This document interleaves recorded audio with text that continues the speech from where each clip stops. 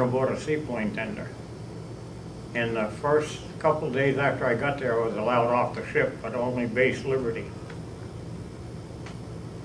There was an aircraft carrier on the next pier, USS Midway. I walked down that pier and I looked up and up and up and up.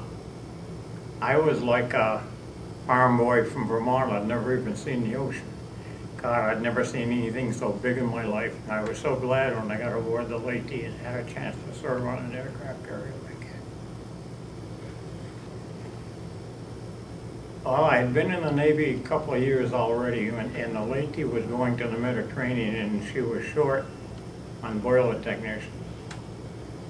And I put my name down to volunteer like they tell you not to do, and the next thing I know, there I am in Quonset Point, Rhode Island, going aboard the ship.